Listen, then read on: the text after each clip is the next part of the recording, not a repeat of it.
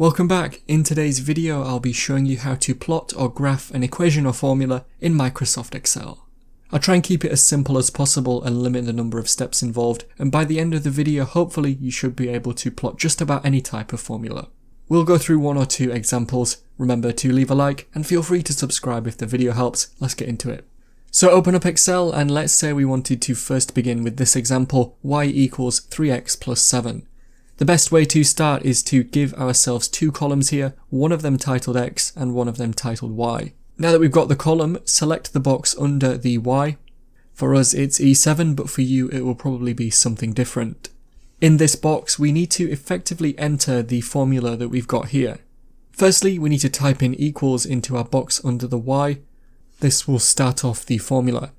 Now for this example 3x plus 7, the box to the left of the current box that we are in is going to be our x value. So essentially we need to replace the x in the formula with this box. So instead of saying 3x, we would say 3 times this box here, because this is the x.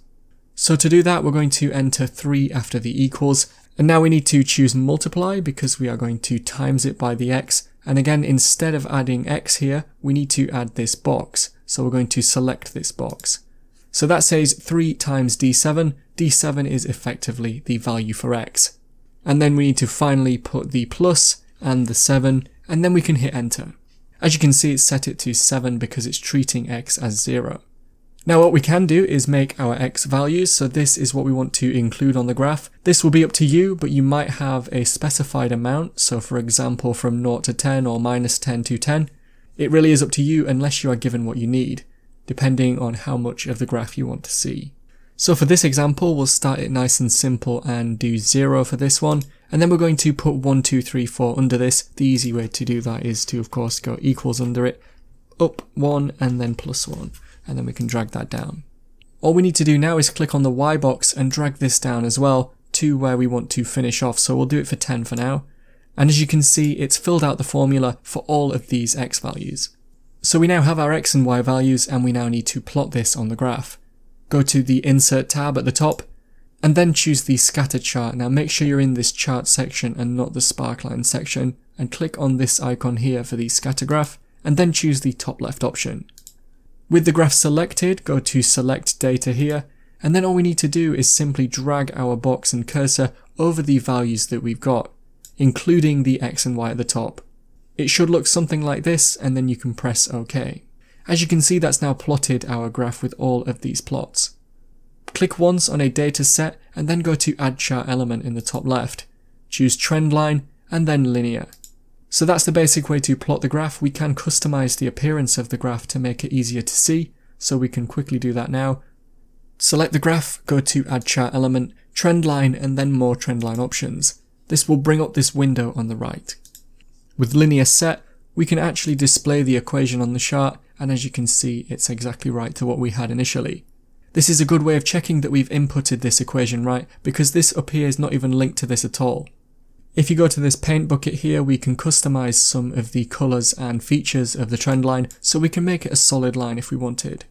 If you click on a data point, this should open up the Format Data Series box. So if we go to the Format Data Series fill icon, we can actually remove the marker options if you select marker here, so it'll just leave us with the trend line. So that was the basic example. You should be able to follow that method to just about enter any type of formula. Of course, the only difference will be how you enter it in this box. So we'll do a slightly different example. This is y equals x squared plus 5. It'll be a standard x squared, but obviously translated up 5 if we enter this correctly. So we'll go from minus 10 to 10 for the x values. If we go into the box under the y, this time press equals, and then we're going to select the box to the left of it. This is the x.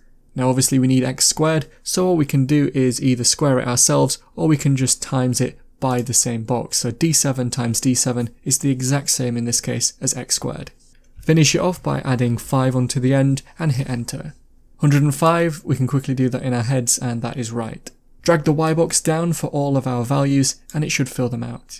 Head back to Insert, then the Scatter Chart, top left option, then select the graph, go to Select Data, and then again drag this over our data set.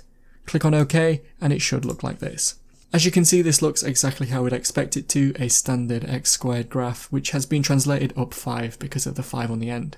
Select the data, go to chart design, add chart element, go to the trend line option. This time we're going to go to more trend line options, and this time we'll add a polynomial trend line. Once again, we can format the trend line, so we can remove the dashed effect, and then we'll remove the markers for the data series.